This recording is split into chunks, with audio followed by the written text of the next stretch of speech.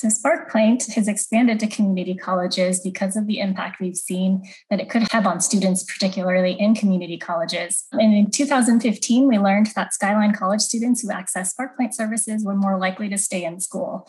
Their fall to spring semester persistence rates for SparkPoint students were 79% compared to 64% college-wide.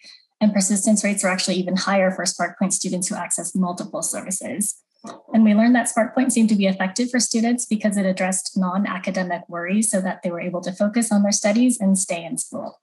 We know that post-secondary institutions struggle to retain its most vulnerable students, and colleges often struggle with low enrollment, student persistence, and completion rates among low-income students, students of color, and first-generation students. We also know these challenges have been exacerbated because of COVID-19. And SparkPoint is really tackling this challenge head-on by directly alleviating students' non-academic challenges.